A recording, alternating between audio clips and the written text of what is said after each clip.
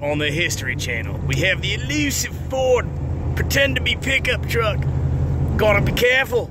If you fly up on him too fast, you might fucking startle him. And then he's gonna try to do things a Ford was never intended to do, like truck things.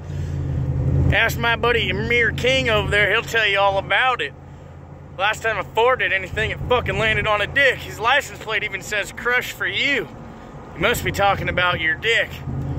How the hell else is he supposed to get people to look at his truck? Well, it just shits out fucking... What did Amir King say there? He's all, oh, he's got mud pies in his pussy.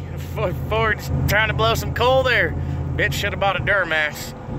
At least that way your truck won't break down. Oh, he keeps doing it too. I should totally just give him the fucking light bar. You know what? It's okay.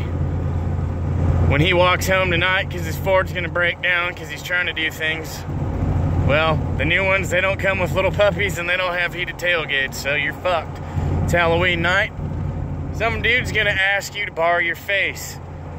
Yeah, it's gotta be Uncle Rick, and he's probably gonna try to take your ass, meet Buffalo Bill, or Buffalo Bob, or fucking old Leatherface there in Gatlinburg.